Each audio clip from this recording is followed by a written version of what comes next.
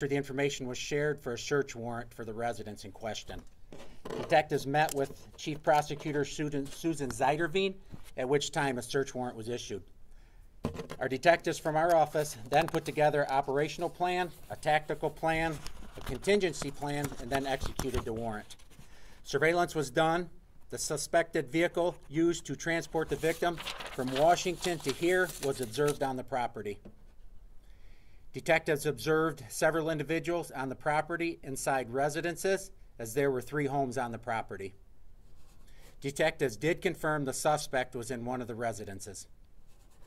Detectives had the local police agency, which were in uniforms and marked cars, roll in with them and execute the search warrant.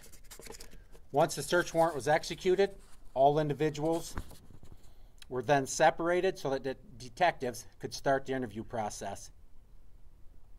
The suspect immediately said she was there to the detectives that was talking to him. However, once they read Miranda, he lawyered up right away and wouldn't speak anymore.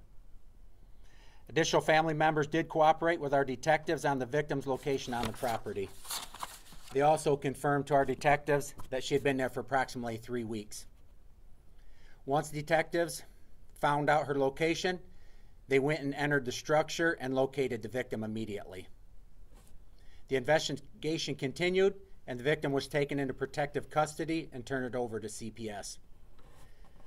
The law enforcement agencies working this case in Washington was contacted with the outcome, and to say they were ecstatic's an understatement. They then, in turn, contacted the parents, who immediately flew to Michigan to be reunited with their child. I personally cannot thank everyone who was involved in this case and could not be more proud of the staff here at the Van Buren County Sheriff's Office. I would also like to give a shout out to our prosecutor's office.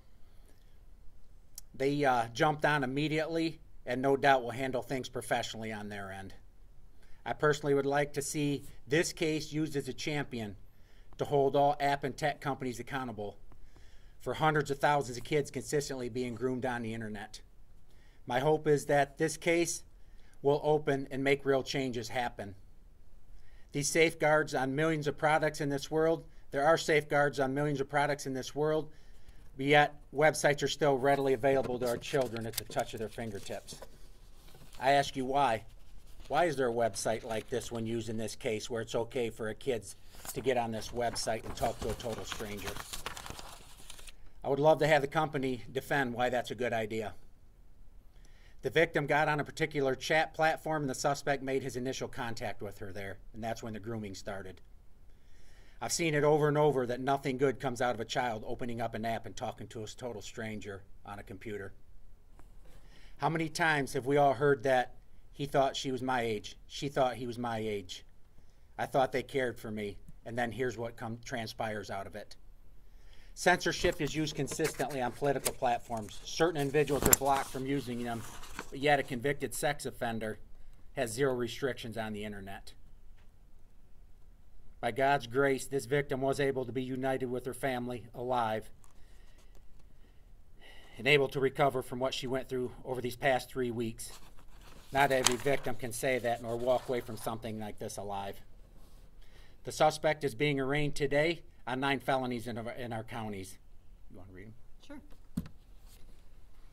As Sheriff Abbott has said, he's being arraigned at 1 o'clock today in the 7th District Court West. There are 2 counts of human trafficking of a minor. Those are both 20-year felonies. 2 counts of using a computer to commit a crime, 20-year felonies. 1 count of criminal sexual conduct in the 1st degree, possible life sentence. 3 counts of criminal sexual conduct in the 3rd degree, 15-year felonies, and 1 count of accosting a child for immoral purposes. We fully intend on pursuing this prosecution, as Sheriff Abbott said, in a professional way. We have met with the family, and we will be doing everything that we can to hold this suspect accountable for these crimes. And so it will start today at 1 o'clock. And to go a little further on the prosecution, the prosecutor's office is also working with the prosecutors over in Washington, the state of Washington. So not only will he face criminal charges in Michigan and Van Buren County, he'll also face them out there in Washington. And the prosecutor's office is working in correspondence with them. At this time, I want to bring the victim's mother up. She would like to give some statements to the media.